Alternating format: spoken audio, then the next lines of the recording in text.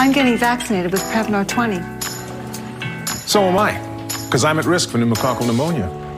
I'm asking about Prevnar 20 because there's a chance pneumococcal pneumonia could put me in the hospital. If you're 65 or older, you may be at increased risk for pneumococcal pneumonia. Prevnar 20 is approved in adults to help prevent infections from 20 strains of the bacteria that cause pneumococcal pneumonia in just one dose. Even if you've already been vaccinated with another pneumonia vaccine, ask your doctor if Prevnar 20 could help provide additional protection.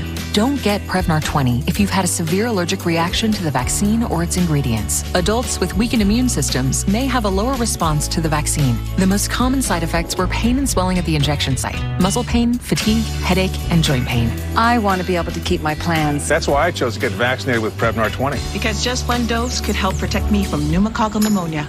Ask your doctor or pharmacist about getting vaccinated with Prevnar 20 today.